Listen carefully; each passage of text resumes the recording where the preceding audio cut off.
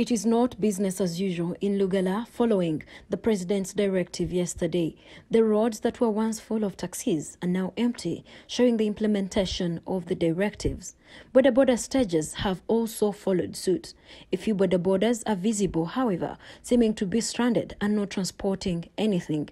Police was earlier engaged in running battles with the Boda Bodas that insisted on carrying passengers.